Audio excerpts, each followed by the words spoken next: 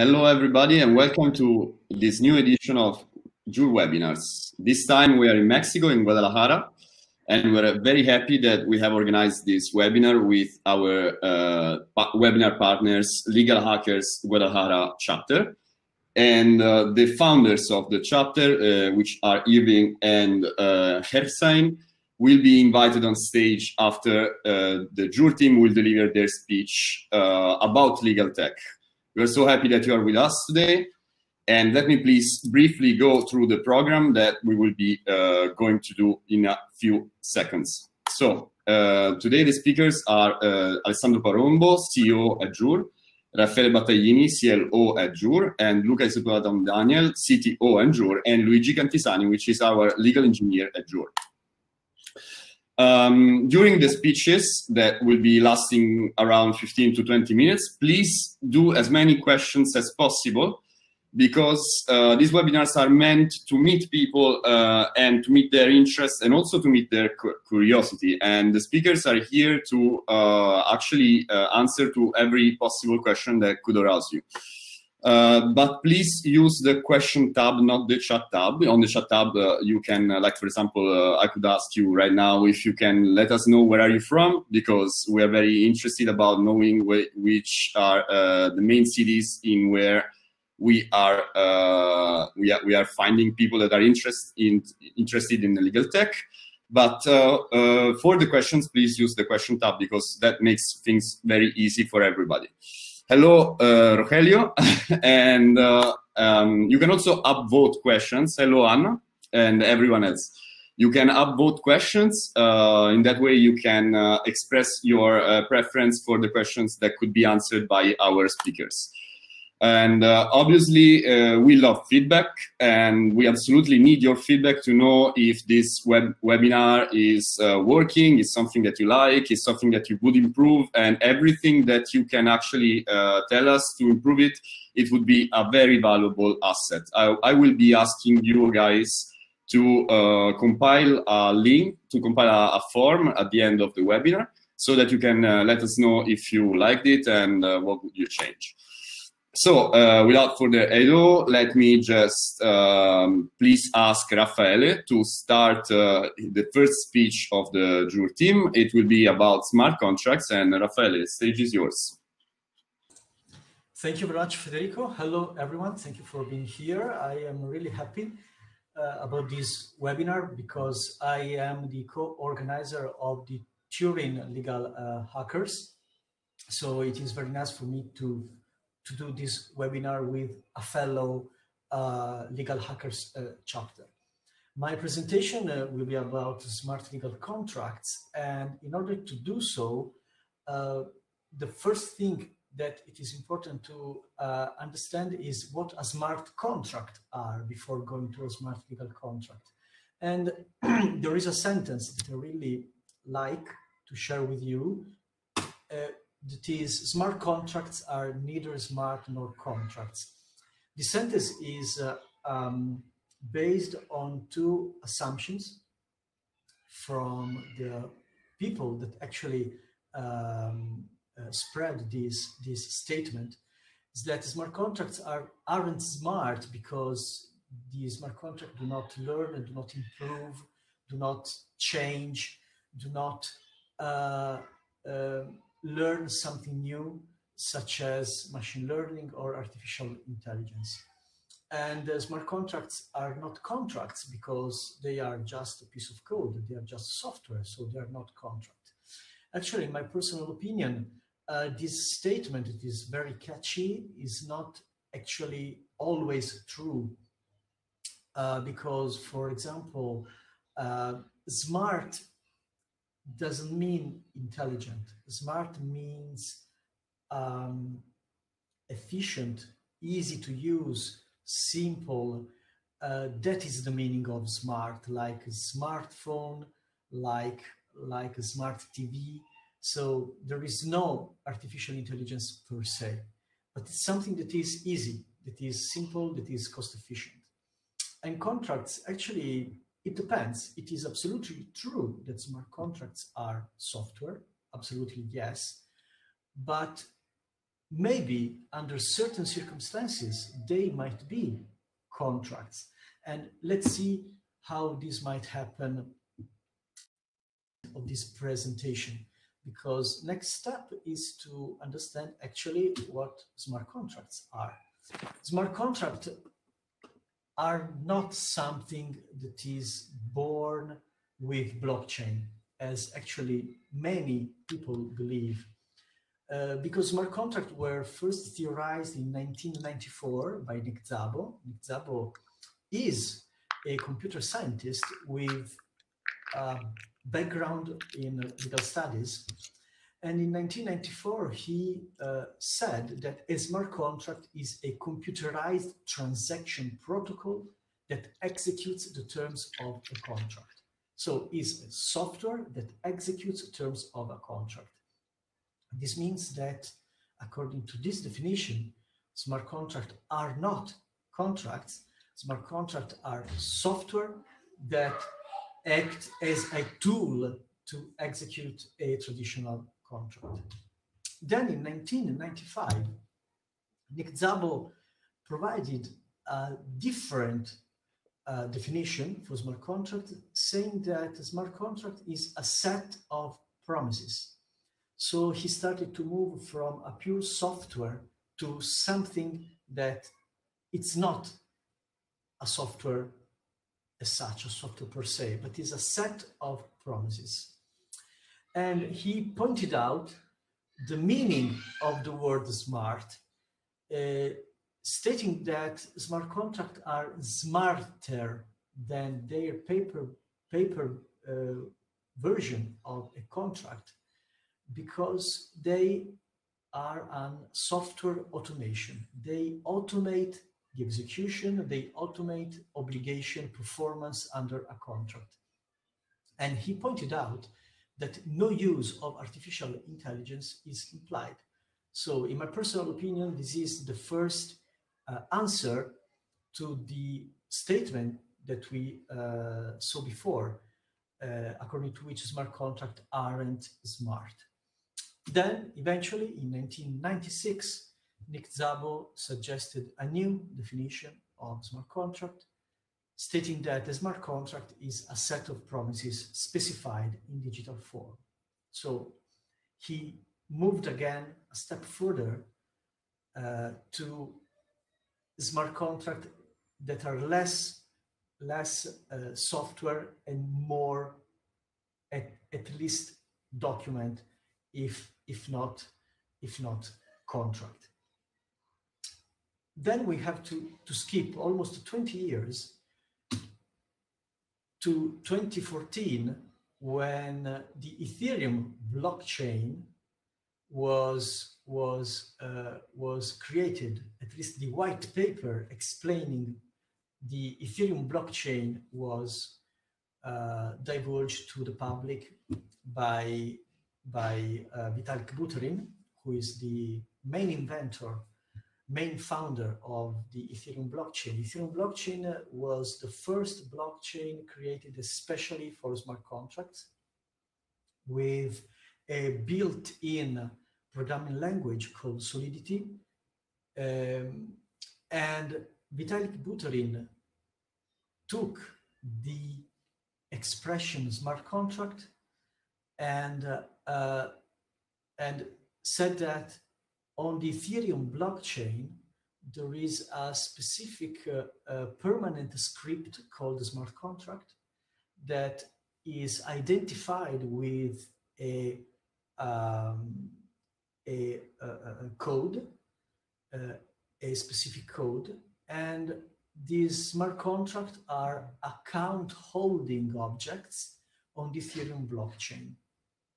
Is a text expressed in programming language, Solidity, is a software that is implemented on a blockchain. This means that it is a software that cannot be modified, cannot be altered by the parties. And this smart contract is meant to automate performance under a contract. In this slide, you can see an example of a smart contract. If you look at the left side of this slide, you will see an actual smart contract developed in Solidity. And this is the contract tooth fairy. This basically regulates the payment of a cryptocurrency to the wallet of a child if his tooth is in the status fallen. Although this is, of course, something that might be funny in a sense, actually it allows us to point out a couple of aspects of smart contract on blockchain, decentralized smart contract. The main point is that being this smart contract immutable, the parties cannot modify it. It is important that the parties, and in my personal opinion, the lawyers assisting the parties, think in advance of any possible scenarios, and they have to be sure that any scenarios is regulated within the smart contract, that the developer actually wrote code taking into consideration any possible scenarios.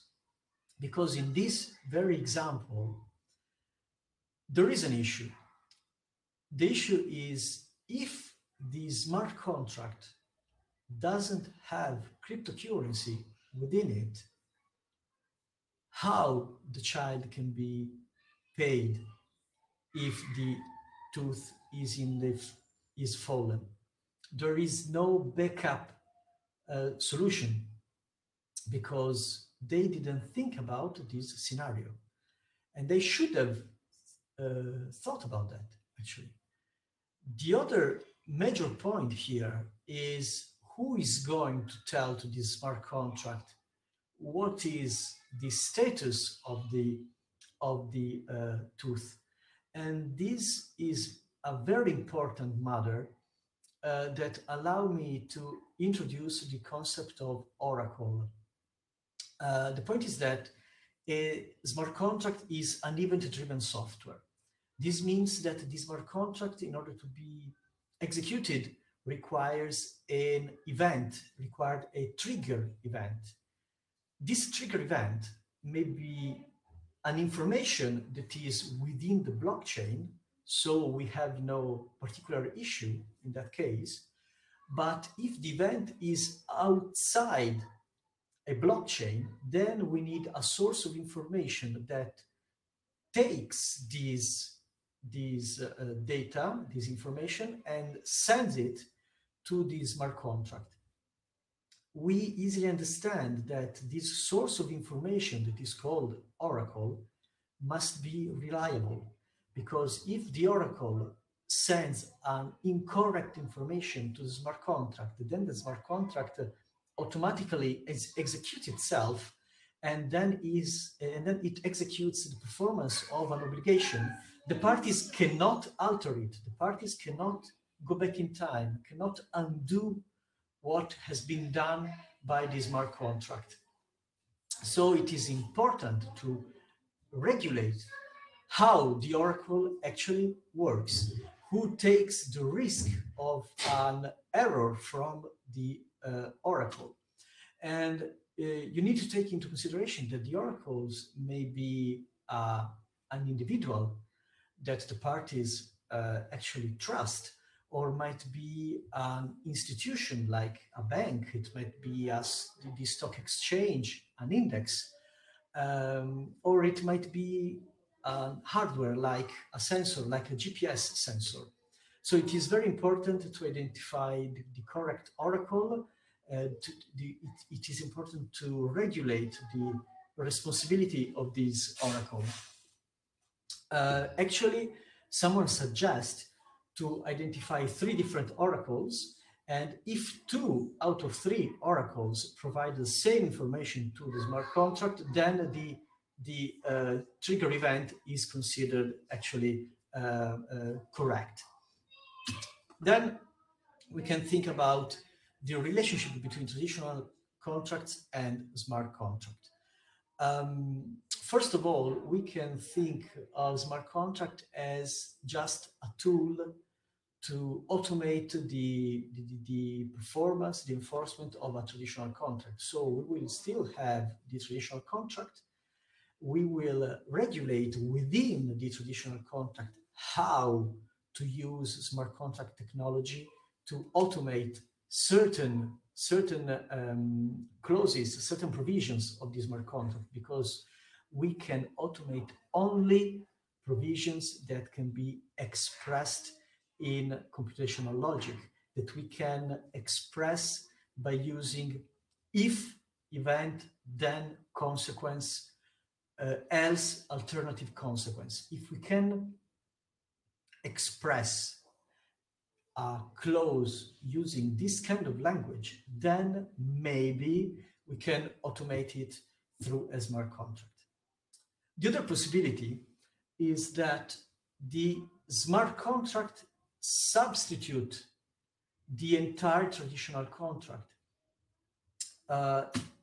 This means if you look at the smart contract, at the Tooth Fairy smart contract here, you see this is a text. Of course, it's expressed in Solidity, so with a programming language. But you should imagine that you can actually use also natural language. So it is actually feasible, it is possible to draft using at the same time both traditional language and programming language. So it is actually possible to write down a text that is at the same time contract plus computer code. And this brings us to the concept of smart legal contract. Because in my personal opinion, if a smart contract, if a text that include programming language, so that is understandable by a machine, a computer, also include the requirements under the applicable laws that render a text a contract, such as offer, acceptance, meeting of, demands, a description of the performance and consideration. In my personal point of view, that document, that electronic document that incorporates both a natural language and a programming language can be considered a contract, a smart legal contract, because it also it can be also understood by a machine. I see, of course, practical issues in applying all the rules about contracts, such as the ones concerning void contracts, applicable laws, jurisdiction. I totally see that, but from a pure theoretical point of view, I strongly believe that it is possible to have a double-face document that is at the same time contract and smart contract, computer code, smart legal contract. So thank you very much for your participation here today. Please feel free to shoot questions at me. I will do as much as possible to give you a clear and correct answer. Thank you very much. Federico, to you. Yeah. So at the moment, we have Rogelio, I hope the pronunciation is correct, who is asking for a question. And I would ask if please everyone can, from the audience, if you can please use the questions tab instead, which is here to the right, because that would be very helpful for us to organize the questions. But at this very moment, we have a question which is, so Rogelio is asking if you are referring to Ricardian contracts. I guess this is part of the last part of your presentation. That's correct. It's a Ricardian contract that uses specifically smart contract technology and blockchain technology. The point is, just as Ricardian contract, to have a document that is at the same time comprehensible for both humans and machines. Okay, great. So at the moment, we don't have any other questions coming from the smart contract parts. That may mean also that you have been very clear, or either that we have a very expert audience today.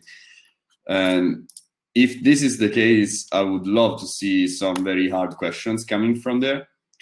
Anyhow, I would attend another minute. If no other questions comes, I would ask Luigi to come on stage afterwards, if you are okay with that. Let's give the stage to Luigi. Okay, cool. Otherwise, if some questions are going to come later, I would ask you to come back to answer them. So thank you very much, Raffaele, for your speech. And let me please introduce you to Luigi right now, who's going to talk about dispute resolution on blockchain. And please, Luigi, stage is yours. Good morning, everyone, or maybe it's evening. I guess that it depends on where you are connecting from. It's a pleasure to be here to talk about online dispute resolution. Just let me share my presentation, which should be working. Let's see. Okay, here we go. Can you see it? I hope that it's working. Or is it small? How do you see it? Can you give me a feedback, Fede? See that, no worries. Okay, great. So yeah, I'm here to talk about online dispute resolution, which in some way is a way, sorry for playing with words, is a way for evolving the way people can access to law and justice. Okay, this is the idea beyond the notion of online dispute resolution. So I assume that our audience is very familiar with the notion of alternative dispute resolution.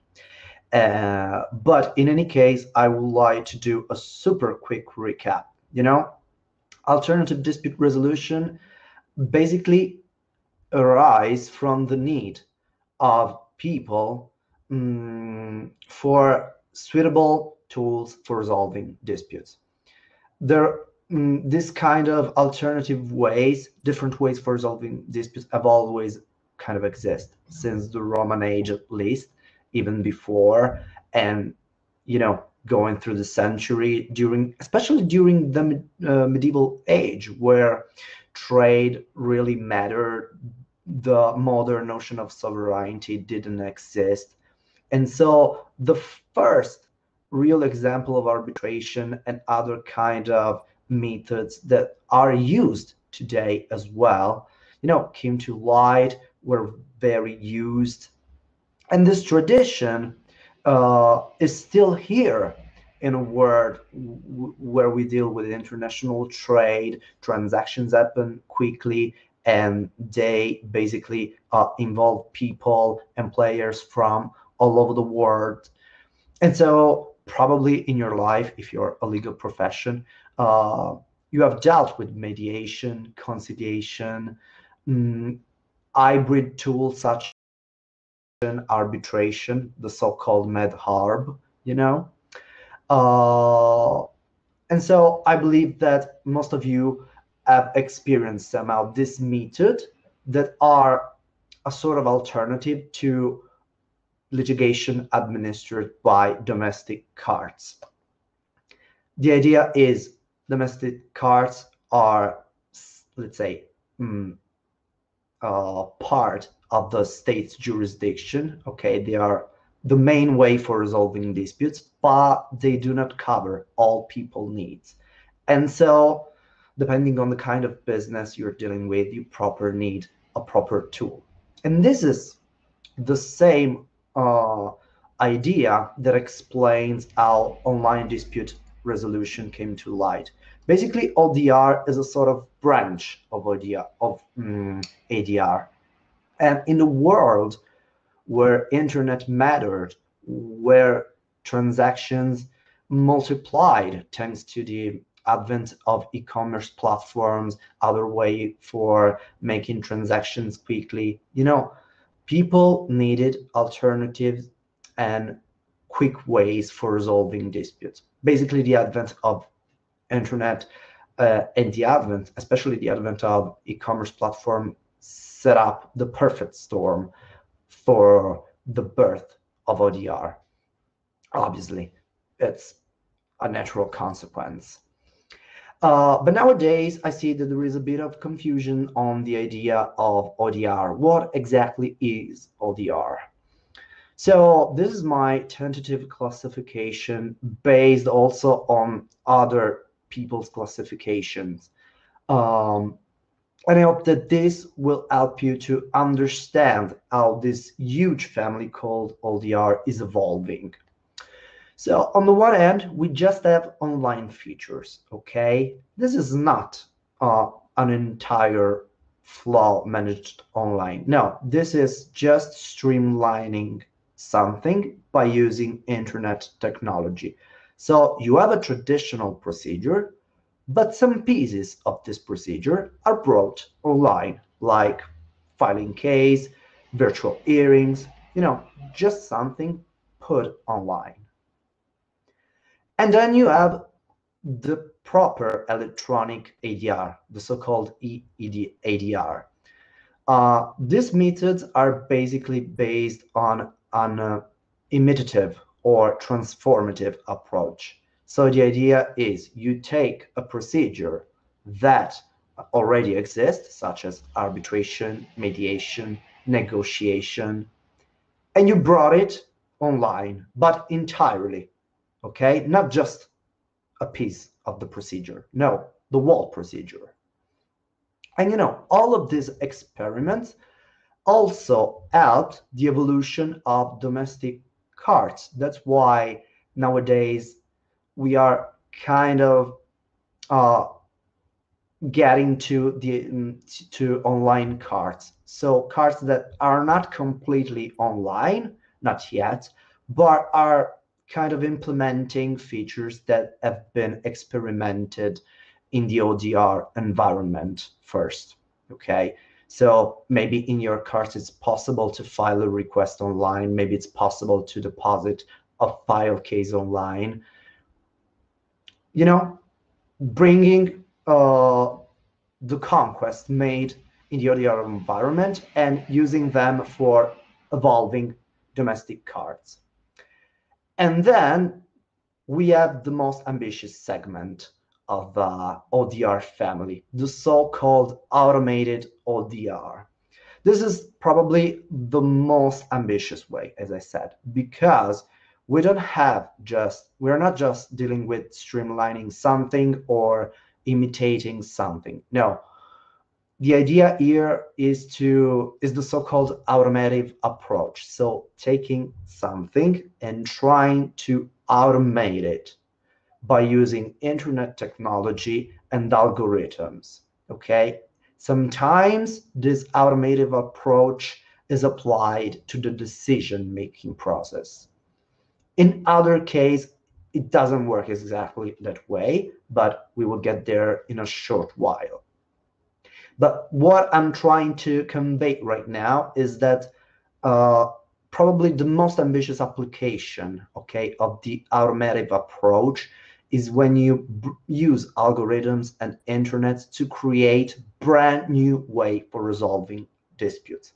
Mechanisms such as double-blind bidding, visual blind bidding, and blockchain is a way to and smart contracts, of course, is a way to bring automated ODR one step forward. That's the idea. Okay. So this is my tentative classification. Let's provide a few examples to explain the evolution of ODR and the transition, the evolution towards blockchain-based ODR. So these are the first, let's say, successful examples of ODR. Well, CyberSettle was for sure super successful. And if you Google it, you can learn so much about this project. This was a fully automated ODR system.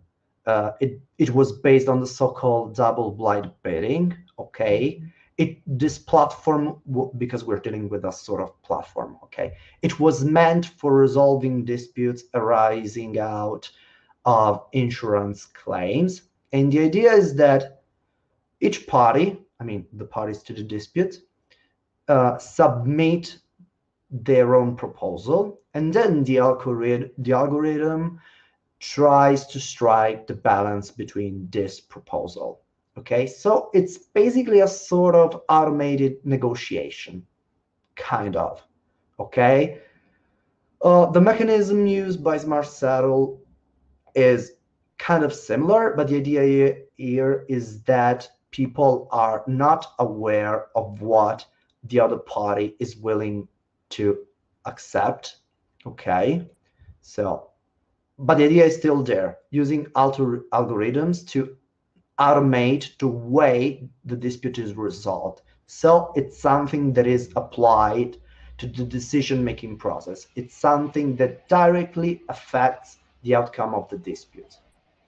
And then we have iCartOut, which is something totally different. This is not based on automation. The idea here was having a website where anybody could file a case, and visitor, okay, became the decision makers of the disputes.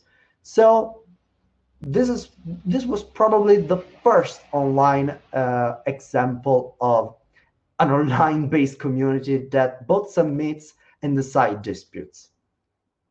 Clever, and this is also important for understanding the notion of blockchain-based ODR. Let's go ahead.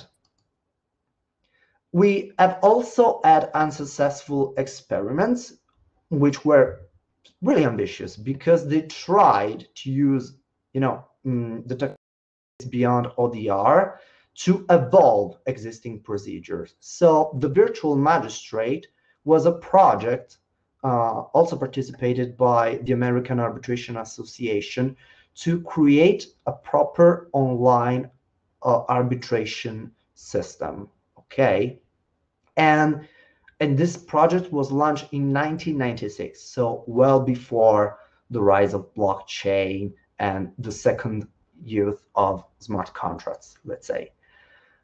And the Michigan Cyber Court was ambitious as well, because the idea was to create a proper cyber court, a domestic court, so not ADR, but based on electronic means and on internet, okay? And it was meant for solving commercial disputes. Explaining these experiments makes it easier to understand why we are going towards blockchain-based ODR. There is still a problem out there that needs to be solved, and that problem is access to justice and cost for resolving disputes. Okay, internet seems the most powerful driver for granting access to justice. Why?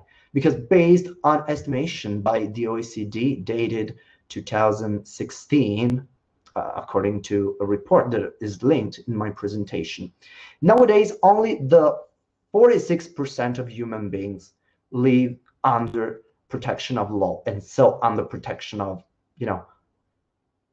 courts, because you don't have law without someone that applies law, that makes it effective, that enforce, okay?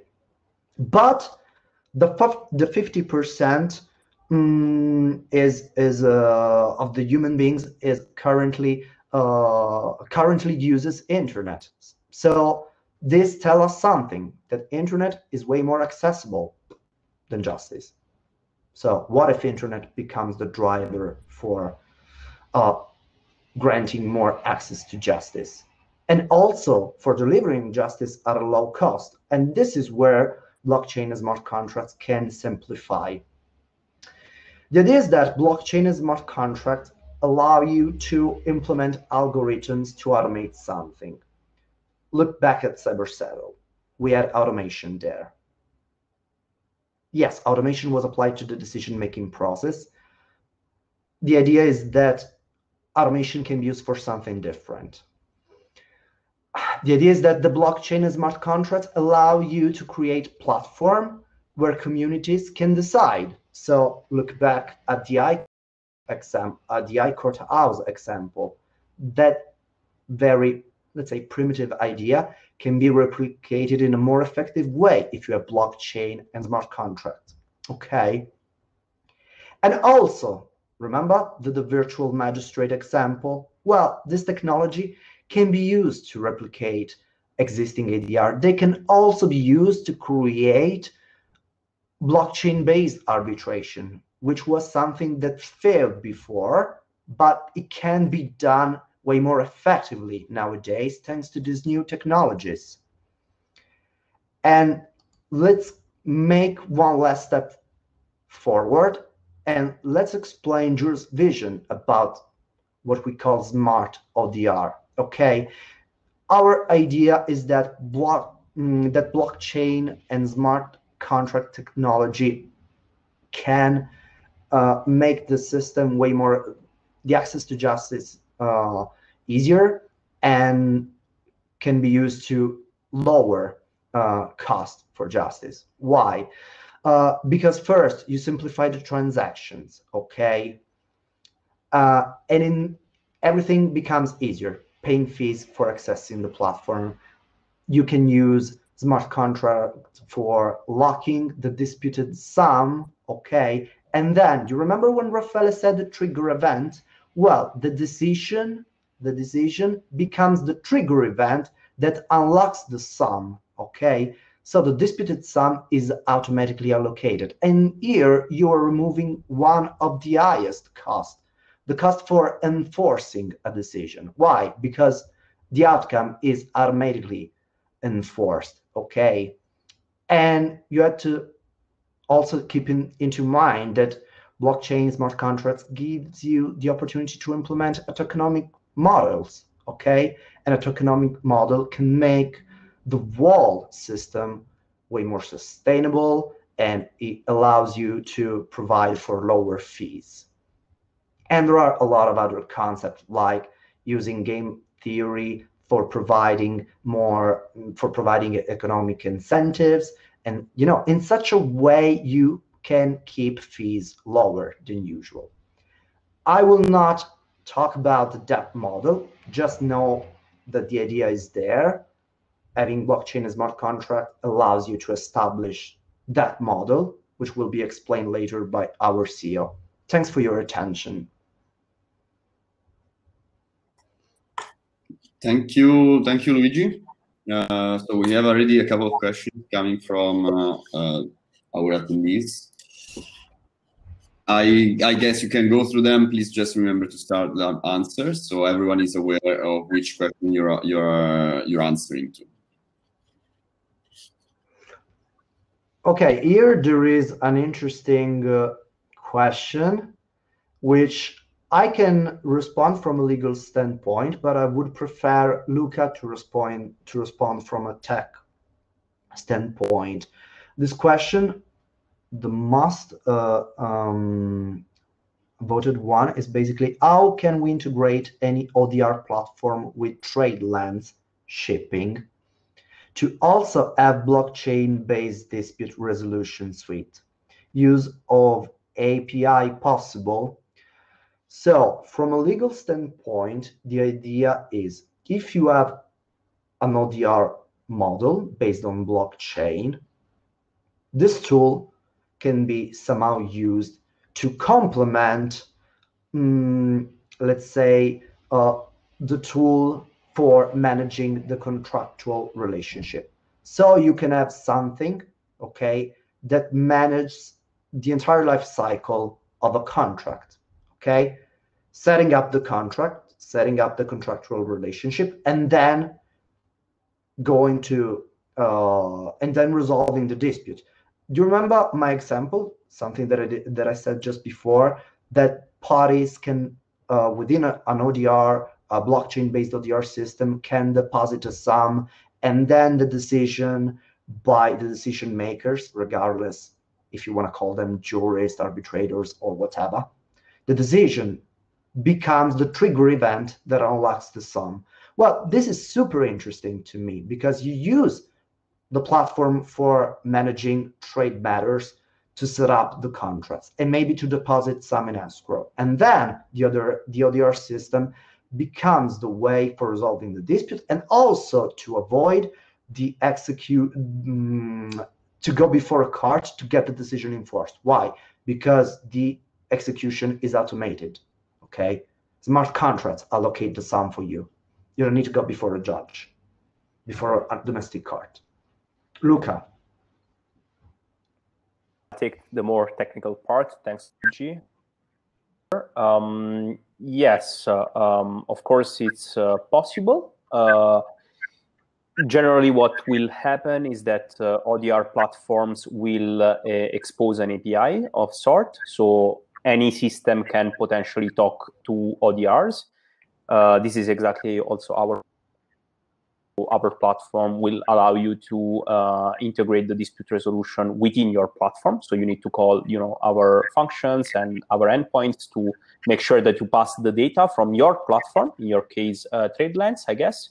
So TradeLens can connect to our API and, we'll be solving the disputes on our hand, but you will get the outcome at yours.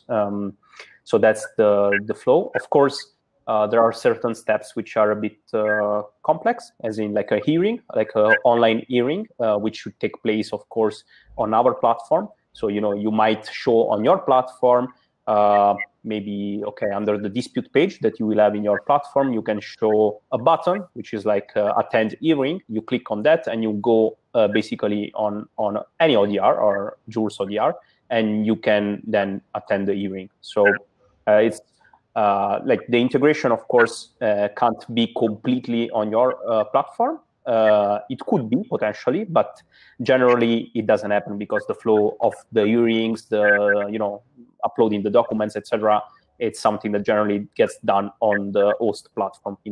For example, Jure in our case. I guess Luigi, there are a couple of questions that you can address. Yeah, and one is really, really cool because it gives me the opportunity to share more about Jure. So I'll try to be as quick as possible. First question, because it's super voted. Are the executors of smart contracts also called oracles? I'm not sure if by executors you mean decision makers. So in an ODR-ish sense. But if that's what you mean, yes, because basically everyone or anything that provides information to the smart contract, including jurists that vote a dispute, are source of information. They are human oracles, okay, as per my presentation and Rafael's ones maybe. So different from from machine oracles. There can be algorithms or whatever. But yes, they are oracle, if that's what you meant. And then I would love to answer this question. Can I submit a traditional contract to an ODR? This is a very clever question. The idea is, yes, if you have a platform that allows for that. And so, for instance, within Jure, we are aware that not all contract relationships are still native electronic transactions, okay? And so when we designed the Jura platform, which can be used right now, and it was used to complete maybe the first sale of a vehicle. I'm pretty sure that Federico can provide you with a link for this story. And so in our within our platform, you can deposit a traditional contract, use the platform to pay the price. Well, basically to lock the sum in escrow, okay? Then you wait for the other party to perform his obligation. If you believe that the other party has performed his obligation, you unlock the sum.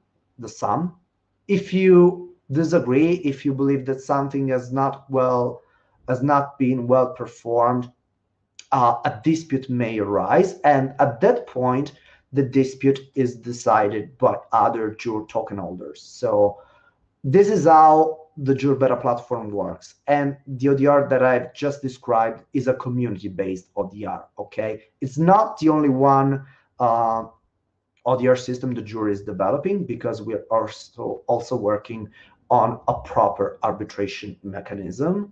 But this is one way to describe how you can bring a traditional contract and using blockchain for payments, securing the sum, depositing in escrow, having a decision, and then getting the sum automatically allocated depending on the outcome of the dispute. I hope that this answer your question and gives you a better understanding of Jura. Okay, thank you very much, Luigi, also for the session. That was very interesting, I guess. And as I can see from the chat tab, I can see that also people got really interested about the answers. And so we are going for the last speech from the Jura team, and then please remain with us. We'll be having also the speech from our partners in this webinar from the Legal Hackers Guadalajara, so don't miss it. Now I'm calling on stage Luca. Hello, Luca. So hello back. Hi, Fede. Hi, everyone. And Luca is our CTO, and he's going to talk about the concept of legal data. And please, the stage is yours. Thank you so much, Fede. Before doing that, because I'm a very passionate football fan, I wanted to show something to our Mexican community, which they should recognize. So I'm a huge fan of Mexican football. So I have this with me, even though right now I'm in Bangalore, in India. Okay, without further ado, let me share my screen.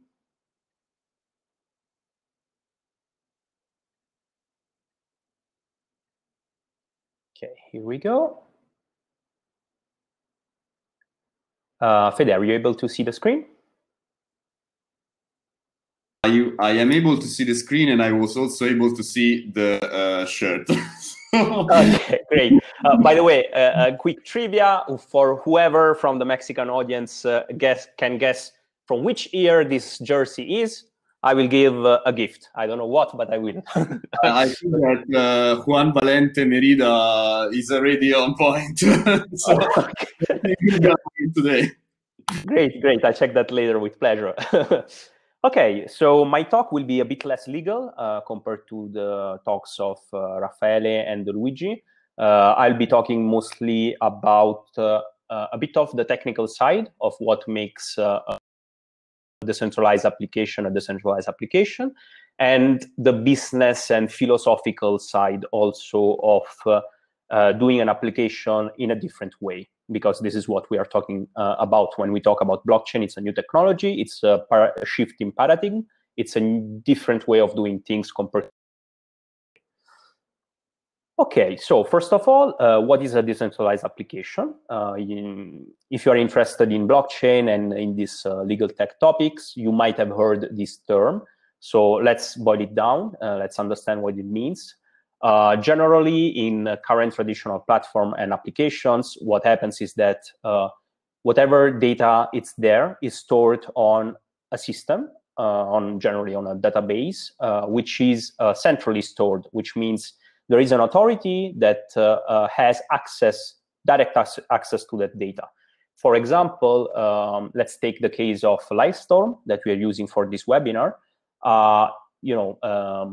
Chat messages, or even this video stream, potentially it's their servers. They're under their management, at least. They might be provided by someone else, but they are under their management, and they can access all this kind of data. And of course, it's on their decision to do so or not, but potentially they could access that data. What happens instead in a decentralized application is that this part, first of all, is decentralized, which means it runs on a peer-to-peer network.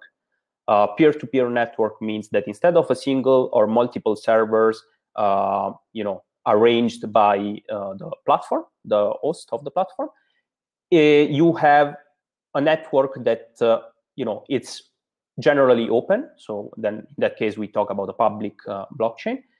And this means that the data is stored across the nodes of this network. So each node, has a history and a copy of this piece of data, which, is desirable from a certain point of view. For example, it's very difficult to destroy all this data because we just need, few nodes that are able to run the system, and it works. And on the other hand, someone might argue, okay, but this is my data, I don't want to put it publicly or something like that. And for that, there are mechanisms. Another thing which is worth mentioning in a decentralized application is that the logic of the application, so how it works, it's stored on this network. Okay, so generally this is done through the smart contracts that, for example, Rafael has talked before. And this means that, say, if I have a calculator, okay, normal calculator, which is doing like maybe 1 + 1, I can access the smart contract code and ensure that that plus symbol, the plus function, is working as expected. So that, if I put, for example, 1 + 2, it gives me 3. And I can go and check the code by myself and be sure that it's working exactly as I'm expecting. So no one can fool me and, for example, apply a discount of 10% and then instead maybe applying just 1%, because I can go and I can check the actual code. So this is, of course, I'm simplifying a bit, but I hope that this conveys the message very clearly. This was from a technical point of view, but we have another point of view, which is more philosophical, I would say, and also business oriented. Most of the platforms today, which like Facebook, Twitter, etc., they generally rely on content creation by users, and they do make revenue streams out of the content that you put on these platforms. For example, YouTube, it's a platform on which you upload your videos, your valuable content, and through this content attracts a lot of people because maybe it's interesting, and YouTube is able to monetize that traffic and to earn a lot of money through that. Of course, YouTube recognizes your value in this process, and if you are a if you have a channel on YouTube and you attract a lot of traffic, you get paid, revenue. There is like a royalty fee for the ads that are running on your videos. But of course, building a platform like YouTube, of course, yeah, it's a big deal. But if you just want a simple video hosting platform, it doesn't cost much to create one nowadays. So you could create your own YouTube, and you have basically created the same, roughly, technologies, the same platform. And what I'm trying to say here is that, is it fair that YouTube makes billions, whereas, not really billions, maybe millions, but whereas you are making a very tiny portion of that revenue stream? Is that fair? Is it not fair? These kind of questions are kind of being addressed in decentralized application, because what happens in decentralized application is that everyone is a creator in the application, so everyone gets like a fair cut of the contribution that he makes within the decentralized application. So that's very interesting, because it poses a lot of questions, like what if what would happen, for example, if we go more towards this direction, towards this decentralization direction. Of course, a lot of current processes will be impacted, mostly whenever you have a use case which involves a middleman.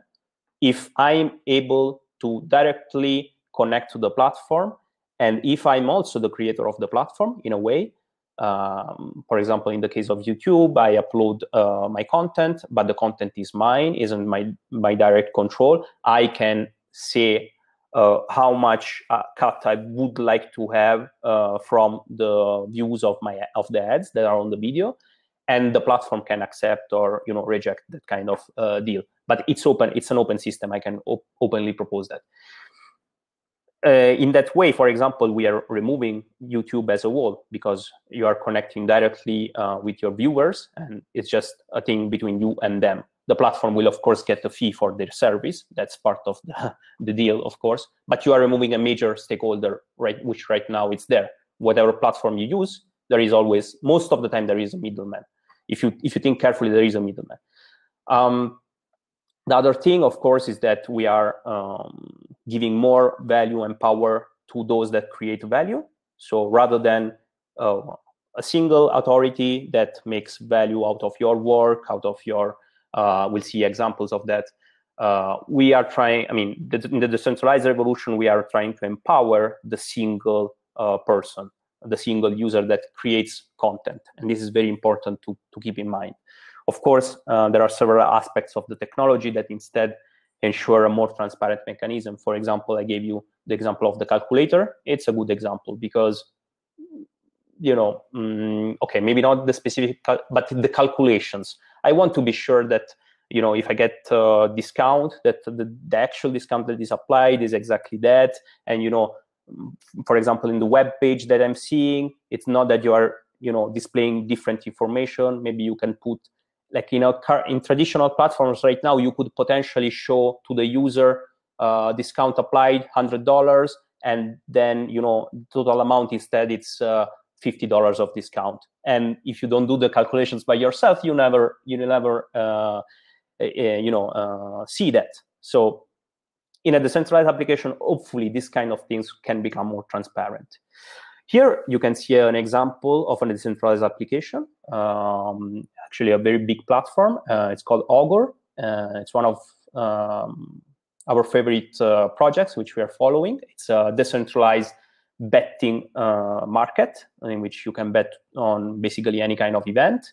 As you can see, it looks like a bit clunky because right now the technology is in its infancy. So it will take a bit of time before you will see decentralized applications which are usable, which are as user-friendly as an Amazon today. With Amazon now, you can buy with one single click, right? But here instead, there is a bit of friction. The technology really needs a bit of, it needs its time, its evolution to come, and the evolution will come with more people like you, for example, becoming involved and demanding more user friendliness, and so on and so forth. Right now, most of the decentralized applications are more towards developers or someone that wants to get into the tech more deeply. So making other examples of centralized, very popular centralized platforms, you can think of Airbnb, for example. And when you think of this kind of platforms, you should consider something before, let's use blockchain. Let's make a blockchain-based Airbnb because it's cool, okay? Or because it's, I'm going to make a lot of money out of it. Before doing that, you should ask yourself, what is the benefit of bringing, a technology like blockchain in this use case, in this platform? And whenever your client, thinks about using blockchain, always ask yourself, does this make sense? Like, does it make sense to bring into the picture decentralized application, or even if you just use the blockchain as a storage, does it really make sense for this use case? It's very important because nothing comes for free. Everything has pros and cons. Blockchain, for example, it's very slow as of now. So you really need to consider, several things. And in this case, in the Airbnb case, I think it can make sense to create a decentralized Airbnb, because you would connect directly the host with the guests, and we are removing a major cut, which is currently the one that Airbnb takes. But on the other hand, Airbnb takes a huge cut because it also guarantees both the parties, right? So Airbnb guarantees the host that its property won't get damaged, and on the other hand, the guest of certain standards and protection and so on and so forth. A more legal example for those of you that are lawyers or legal professionals in general, Rocket Lawyer is a centralized platform that it's a US-based platform. I'm pretty sure that you all know Rocket Lawyer.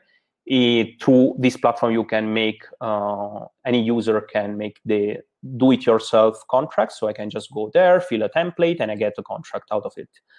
What they do is that they basically hire lawyers and legal consultants on a one-time off basis. So you basically work for them, you provide them the best templates of your life, you do a great job, and then they monetize that. It means that they pay you once, and they make money a number of times. Each time that someone buys the template, they make money. If you think of a decentralized application of Rocket Lawyer, it could be that every time that this decentralized Rocket Lawyer sells a template, you get a cut. Why that? Because you are the creator, you are the one that provided the value. Is the value the platform itself, or the fact that there are a lot of templates that a user like me can go and fill? If I go to Rocket Lawyer and there are no contracts, there is no point, there is no value for me. But if there are a lot of contracts, then there is a value for me. So this is another good case in which I see, decentralization should be embraced. Today, decentralized applications are not so popular. They're getting popular day by day, thanks to major mainstream things like Bitcoin. Blockchain in general is kind of a buzzword. But there is a long way to go. If you guys open DAppRadar, this website, you will see like a list of the majorly used dApps, and like the highest, so the top most used dApp in this right now would have an average of 2,000, 3,000 users per day, which is nothing compared to any normal website or platform that you use every day. Even just maybe a local news, a local blog that you consult could easily make 10,000, 100,000 users. So that's the kind of scale at which we are and the stage in which we are. So you are joining this industry and this information. I'm glad that you all are here, because we're just starting. Like, this is starting, and you're part of something which is starting today, basically. In Jure, what we believe is that, and I hope that I conveyed at least this message through the presentation, is that it's not really that blockchain, we need to use blockchain everywhere and anywhere, and this is a revolution or something like that. We do believe that blockchain can bring huge benefits, can tackle a lot of problems which are there today in the world, mostly transparency related, mostly transparency related. And really, what we do ourselves every time that we need to think of, okay, should this feature have do we need to involve blockchain in any way in this feature? We try to think of the pros and cons and why that should be there and not there. So what the process that we go through, it's what we call a validation, and we ask our potential users, of course, legal professionals, do you think this would make sense? what if instead it's stored in a centralized server? Will it be a big problem? Do you see any corruption possible if we store it there? Will it be a challenge, etc., etc.? So we do a validation in which we ask and we validate what's really the right way of proceeding. And as I said before, there are pros and cons. Blockchain, in a way, it brings also major development costs. It's not like creating a normal website. It's creating a app. It's a very complex task right now. And in every step, we ask ourselves, does it bring benefit? If it does, is that benefit worth taking care of costs, not really user-friendly experience, and so on and so forth? So these are the kind of questions that we ask ourselves every day. So thank you so much, everyone. I hope that I conveyed to you the message that this industry is just starting out, and the initiatives like this webinar are exactly because we want to bring more awareness to people like you that might think of their own idea about how to use blockchain, about just curiosity, more information, and so on and so forth. I really hope that the message that went through is that it's really the time to get involved. It's really the time to get curious about these things. So I'm really hoping to see quite a few questions. So I'm just disabling my screen and I'm joining you. Here we go, Fede.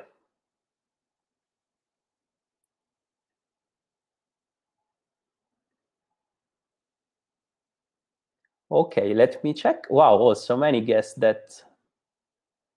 Correct. The jersey that I've showed from Mexico was from the 2005-2006 years. So yes, correct. That's correct. And yeah, it was used in the World Cup of 2006. Correct. Wonderful. Fede, should I pick some questions myself if they're there?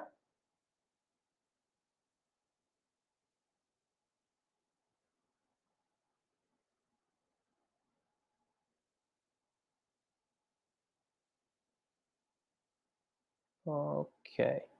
I think Fede,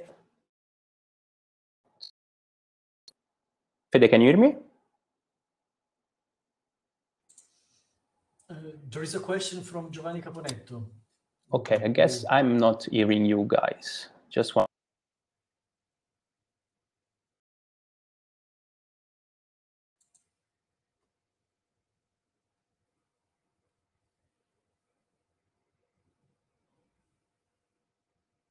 Okay. Fede, let me just come back to the room.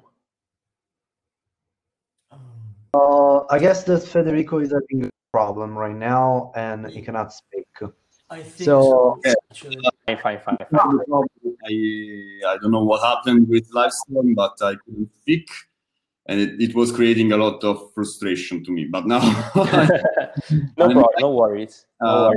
So can I just say one thing before you go to the questions, which is that I would like to just remind everyone that we have a quality feedback form that I'm going to paste right now on the chat. And it's really fast, 1 to 3 minutes. Maybe you can take it before you leave from the webinar, and it would be really, really valuable for us, because if you have enjoyed this webinar today, it's also because we have done a number of webinars before, and we have seen a lot of feedbacks coming from other communities, and we could tailor our activity the best way possible to deliver our best result. So that any answer to this feedback form would be really, really helpful, as any question that you have done so far. So coming to the questions, the thing is that I also want our speakers to come on stage and talk. So do you think you can take it in 5 minutes, all the questions that you have? Or at least yeah, I'll just answer a couple, then let's welcome our guests, as well. Let me go ahead. And I love that Rogelio has asked so many questions. Great, Rogelio. And let us know how your name is pronounced, if I'm pronouncing correctly. Okay, so would you call it a dApp, an application running in a private blockchain? Yes, I would call it a dApp. So for those that don't know, blockchain can be public and private. If it's public, anyone can access the network. So, for example, Bitcoin is a public blockchain, so anyone can become a Bitcoin node and you can be part of the network. In the case of the private ones, instead, let's say that you have a big law firm which has presence in 10 countries. You could create your own blockchain network that connects all your branches. And if you build an application that runs on a private blockchain, yes, it's a decentralized application. Philosophically, maybe we can discuss that, but technically it is. I hope that answers your question, Rogelio. Then, okay, I would like to answer the other one from Rogelio, but I'll go with Giovanni. In fairness, let's go with Giovanni. So for Luca, philosophical question. I like this.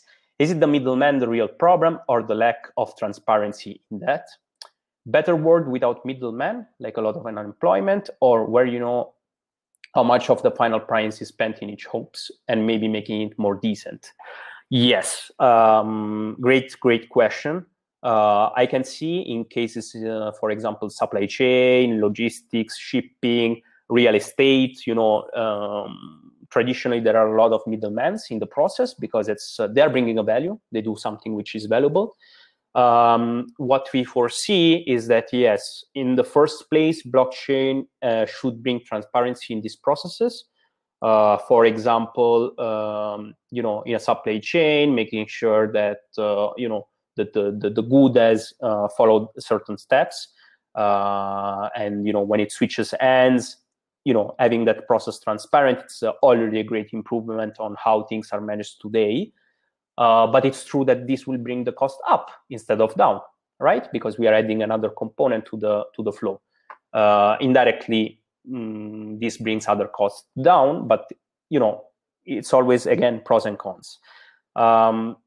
Removing middlemen, it's something that ideally we should pursue on a long term. So making sure that, you know, the middleman gets a chance of upgrading its skills so that he can be useful in the process in another way, or in things that can't be automated and technology can't address.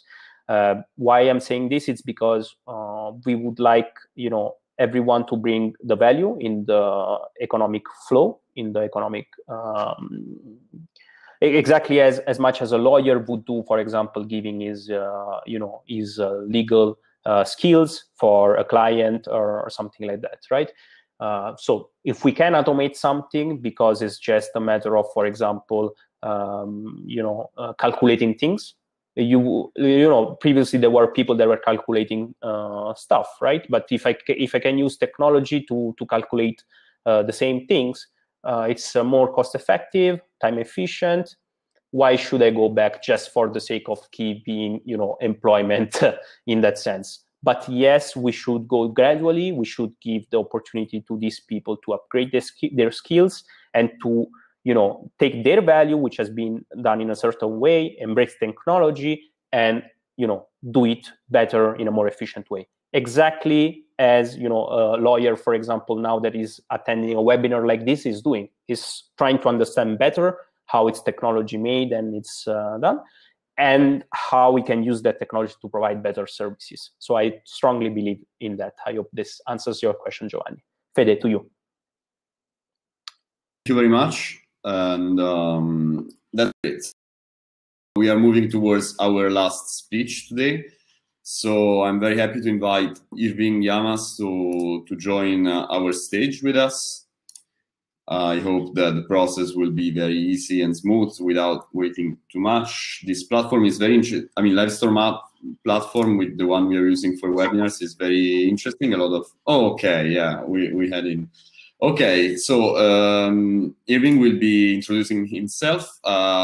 I just wanted to say thank you from all the Jur team for having participated so far. It was a lovely webinar. Our last speech today will be delivered in Spanish for, I mean, because the community today is almost from Spain, from Mexico and Spanish speakers. So I hope that you will be also liking this intervention. Thank you very much, Irving, and the stage is yours. Thank you very much, Federico. Actually, thank you to you, Alessandro, and all of your team to give us the opportunity to share this knowledge with our community. I think this is very important and hope is useful to everyone. This webinar is different. We will switch now for English to Spanish, and let us start. Retomando un poco de lo que comentaba Luca, las aplicaciones descentralizadas definitivamente van a tomar muchísimo impacto en lo que viene de los años, debido a que van a ayudar a un conjunto muy específico de aplicaciones a poder funcionar y poder agregar más legitimidad a varios procesos que se están corriendo actualmente en plataformas que probablemente puedan ser susceptibles a modificaciones. También, retomando lo que mencionaban hace un momento, uno de los miembros de YUR, es que las disputas en la actualidad conllevan mucho tiempo y mucho dinero para poderse resolver. Como mencionaba Rogelio, aproximadamente tardan un año en poderse resolver en México, y en el caso de Estados Unidos pueden tardar hasta 2 años y pueden costar el 45% del valor de lo que se está... El ADR se conoce como métodos alternativos y de solución de controversias. Aquí en México se permiten la mediación, la conciliación y el arbitraje, que van a permitir ayudar a resolver conflictos entre varias personas. Y bueno, como ya mencionaban también en la plática, un ADR se puede convertir en un ODR, ¿no? O sea, podemos pasar toda esta información o todos estos mecanismos que tenemos para resolver problemas a una plataforma electrónica descentralizada, en donde las personas van a poder resolver sus necesidad de estar acudiendo personalmente, ¿no? Inclusive van a poder utilizar todos los beneficios que esta plataforma pueden conllevar, como el hecho de tener expertos en la materia en cualquier parte del mundo, además de tener contratos que son adecuados a las necesidades que ellos están buscando. En el caso, por ejemplo, de YUR, que es una plataforma bastante interesante, ellos están habilitando una plataforma que va a permitir que abogados o cualquier persona que quiera llevar a cabo un contrato, o sea, porque podrán ser un abogado o cualquier persona que quiera tener alguna forma de poderse ayudar a que no tengan un problema en el futuro. También las plataformas lo que hacen es que tú puedes pagarles a ellos en una moneda estable. En el caso de YUR, pues, les tienes que pagar una moneda que se llama YUR o una moneda que sea un stablecoin.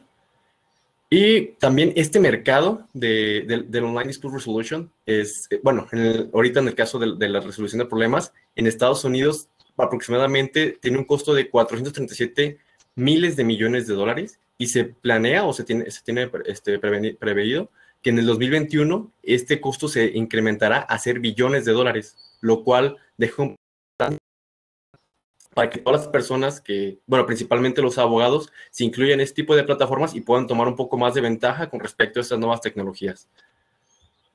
En el caso de estas nuevas plataformas, lo que están ofreciendo son varias cosas. La primera es que tú puedes crear tus contratos de una manera muy sencilla. Esto es inclusive solamente arrastrando cláusulas, porque actualmente lo que tienes que hacer es tener un documento.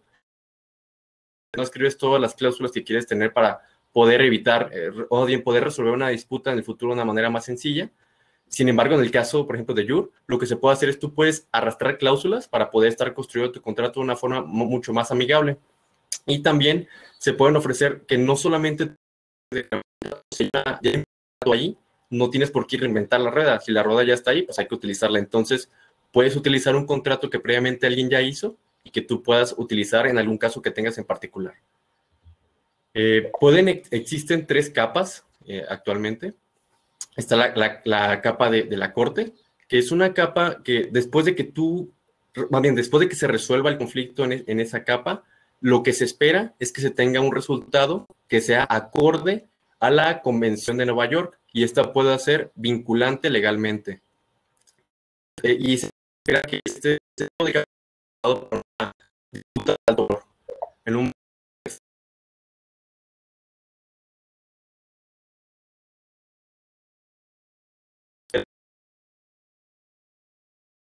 no son muy costosas, no es el que está en juego. Y bueno, aquí se permite que cualquier participante pueda contribuir a ese tipo de capa. Y se tiene que ver con algo como de teoría de juegos para ver quiénes van a poder ser como parte de ese proceso. Y por último, tenemos una capa de comunidad en la cual va a haber una serie de expertos que van a estar habilitados para poder participar en ciertas áreas o en ciertas disputas basado en el tipo de temática que está hablando. También, retomando lo que mencionaba hace un momento, hablando mucho de la parte de smart contracts, ¿no? Entonces, antes para hacer un pequeño summarize de todo eso, hablemos que existen, o se podrían decir que hay 4 clasificaciones de contratos. Tenemos los contratos tradicionales, que son el que está en papel, que tu persona lo firman y llegan a una... Sin de esta manera, lo que puede causar es que si hay una persona va a ser un muy, muy lento y muy costoso, porque es como se ha venido haciendo a lo largo de los años.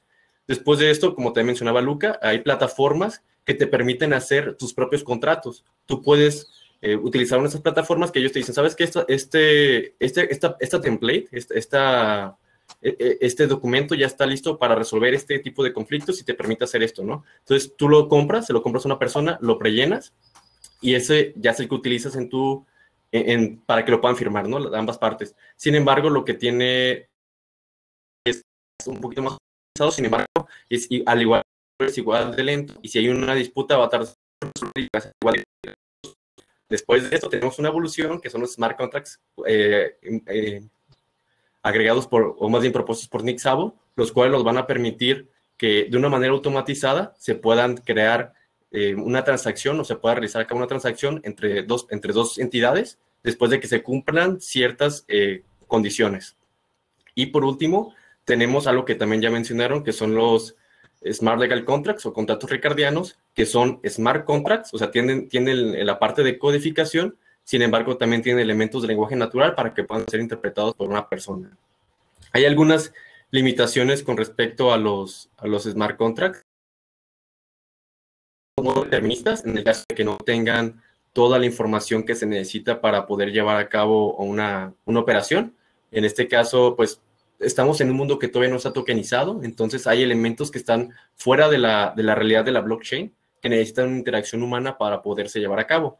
Y también hay otro tipo de contratos, smart contracts, que son los deterministas, que son smart contracts que tienen todos los assets y toda la información contenida dentro de la blockchain y van a permitir llevar a cabo operaciones de una manera que el humano no tiene ninguna interacción. Simplemente van a tomar el smart contract y automáticamente hace un cambio de propiedad sobre algún objeto. Esto se puede ver si tú quieres hacer un intercambio de criptoactivos o una moneda virtual. Tú puedes mandar las monedas, se puede mandar todo lo que se tenga que mandar al smart contract y una vez que el smart contract valida que esta información es correcta, lleva a cabo el envío de la cambio de propiedad entre las dos entidades que están llevando a cabo esta contribución. También hay algunos gaps, como ya se mencionaba en la parte de no determinista, que tú puedes crear un smart contract y ese smart contract, tiene mecanismos como los oracles que van a permitir poder interactuar con información que está fuera de la blockchain y nos va a permitir poder agregar esa información en la parte automática del smart contract. Sin embargo, se le puede también llegar a incluir algún mecanismo o se podría proponer agregar un mecanismo en el que si hay un inconveniente en el que el smart contract no tiene la información suficiente y ya necesita algo que sea más complejo, por ejemplo, en el caso de casa sea pasada a otra persona, probablemente si hay una disputa entre quiénes son los herederos y después pasa algo entre los herederos y ya hay un problema más complejo, lo que se tiene que hacer es buscar ayuda el smart contract, poder buscar una ayuda del ser humano y de alguna forma poder tratar de llevar a cabo esta resolución del conflicto. Y bueno, esto es en general. Ahorita Gersain les va a estar platicando un poco más acerca de las regulaciones en México para que este tipo de mecanismos sean vinculantes y sean aceptados en cualquier situación. Hola, ¿qué tal? Pues bueno, en la cuestión legal tenemos muchos temas que abordar, por cuestiones de tiempo se serán muy breves. Pues bueno, Jursen es una gran plataforma ya que, pues bueno, tiene la creación de las plantillas, aparte del mercado de las mismas y tiene una resolución de disputas basado en blockchain.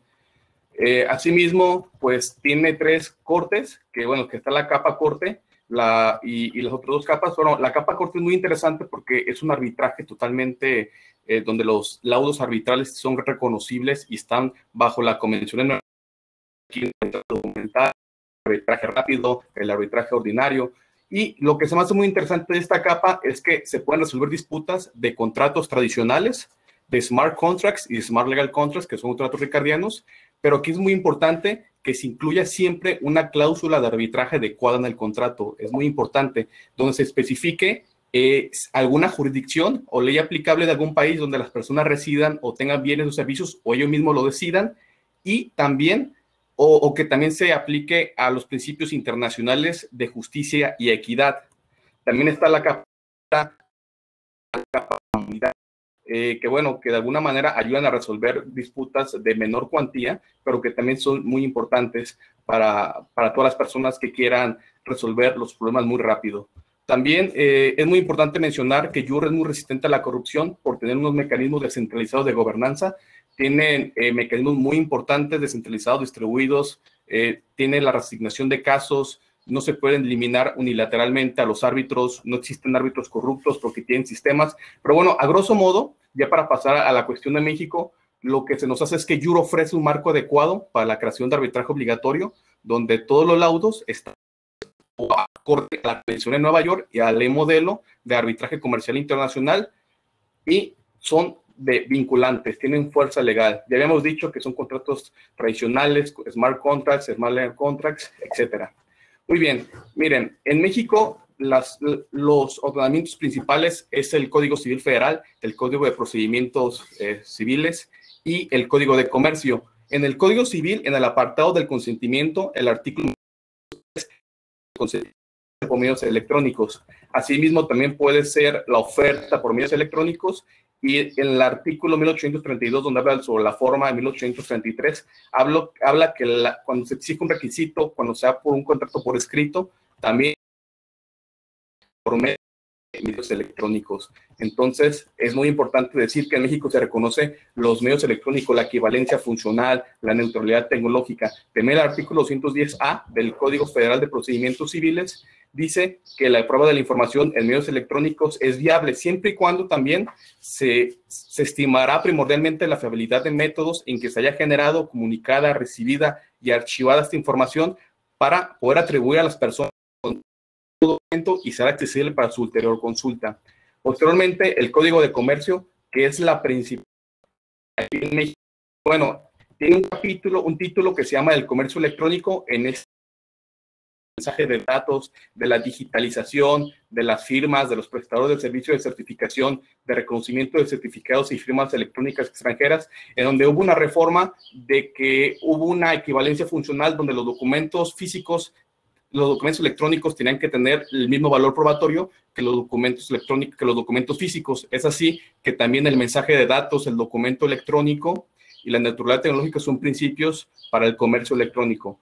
Pues bueno, ya en una cuestión de derecho internacional, como se menciona en el paper de YUR, que yo recomiendo que lo lean, porque independientemente de que explique cómo funciona, pues también es un gran documento que te enseña lo que es los smart contracts y los documentos. Y aquí menciona lo de la Convención de Nueva York. Pues esta convención es muy importante, a pesar de que deja a los demás ADR fuera, que son la mediación, la conciliación y la negociación, y se basa en el arbitraje meramente. Ya después salen algunas leyes modelos de conciliación arbitral, algunas leyes modelos como de comercio electrónica, de firma electrónica también. Pero bueno, a grosso modo, en México los laudos arbitrales son vinculantes. Si tú utilizas la plataforma de YUR, puedes tener esa en la capa corte, cuando son de mayor cuantía, que tiene la fuerza legal y es vinculante hacia tu país. Y las otras cosas, a pesar de que son de menor cuantía, también se resuelven rápidamente. Brevemente, México se adhirió a la Convención de Nueva York en 1971 y a la Convención de Panamá en 1978. Y fue hasta 1989 que hizo una incorporación de la ley de arbitraje del comercio electrónico en México, en el Código de Comercio. Después, en el año de 1993, hizo otra modificación al código para incorporar ciertos requisitos. Por ejemplo, en el artículo 1461 del Código de Comercio Mexicano, establece que un laudo arbitral, independientemente del país en que haya sido para ejecutarse, y para ejecutarse deberá presentarse al juez de primera instancia federal o del orden común competente. Entonces, aquí pareciera que los laudos no son totalmente vinculantes, pero simplemente este requisito dice que le tienes que dar forma en tu país y también por la Convención de Nueva York. Así que el juez simplemente le da forma y jamás se mete en la cuestión sustancial del laudo. Así que tiene esa fuerza legal. Y pues bueno, a grosso modo, nos parece que la plataforma YUR cuenta con tendencia, consentimiento, con principios de voluntad, neutralidad, flexibilidad, con los principios mínimos de protección de datos personales, bueno, no mínimos, con la protección de datos personales en México y también de Suiza y también del Reglamento General de la Unión Europea de protección de datos y los mínimos estándares del derecho al consumidor. Y pues bueno, como conclusión, es que los sistemas ODR, como YUR, pueden resultar particularmente útil para hacer controversias derivadas de operaciones transfronterizas de comercio electrónico de poca cuantía. Tenemos las 3 capas que maneja la aplicación de YUR y la cuestión vital que sus laudos son vinculantes. Y por otra parte, el sistema de las ODR puede aplicarse tanto a bienes y servicios. Ya hemos sabido que la justicia en realidad es muy cara y pues bueno, en México pues es demasiado lenta. Ahorita por lo del coronavirus, pero pues los términos están parados, están de momento esperando a que el Poder Judicial emita en qué sí se pueden aplicar. Bueno, creo que los al menos en Jalisco ya están activados, pero bueno, esto nos quiere decir que nos tenemos que automatizar y las Online Dispute Resolution son una solución. Y pues bueno, YUR es una plataforma que cumple con la Convención de Nueva York, con las notas técnicas de la resolución de controversias online y que tiene una aplicación descentralizada, distribuida por medio de blockchain, inmutable y eficaz. Yo quiero recalcar que a todas las personas que quieren utilizar YUR y que quieren utilizar el arbitraje internacional, es muy importante que utilicen una cláusula de arbitraje bien hecha, ya que podríamos cometer el error de que simplemente se ponga la jurisdicción de los tribunales y en otra cláusula se ponga que se someten a la...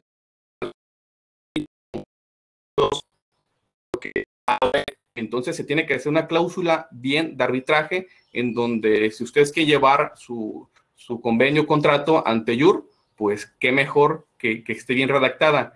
Y también si quieren utilizar Smart Contract o Smart Legal Contracts, pues desde un principio lo hagan en la aplicación, la cláusula en el sistema y posteriormente si existe alguna disputa, pues ahora sí acceder, pero todo eso ya desde un comienzo, desde el contrato, es para prevenir. A priori se resuelven todos los problemas y no a posteriori cuando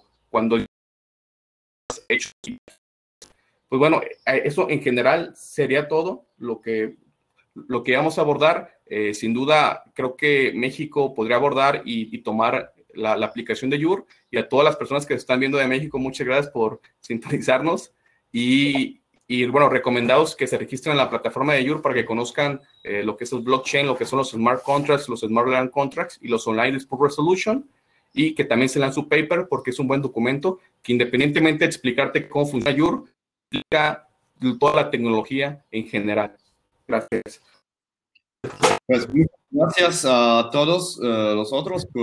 This is my Spanish events here, but sí, exacto, excelente conferencia, de verdad.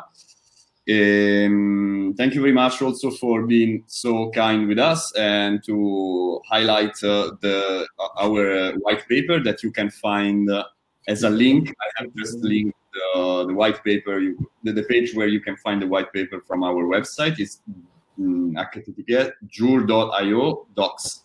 Okay, so you will be able to find it there. And I'm sure that we will be meeting again soon because also by listening to you, I realized that there are a lot of topics that we could develop in the future together. So let's keep in touch. And I guess the webinar is over because we have gone 5 minutes after the end of it, and I will be saying goodbye from all the Jur team. And thank you very much for your speech.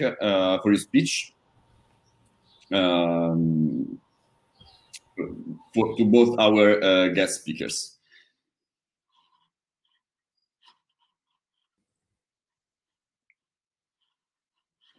Thank you so much, and goodbye. Thanks everyone. Thank you, everyone. Bye, everyone. Thank you.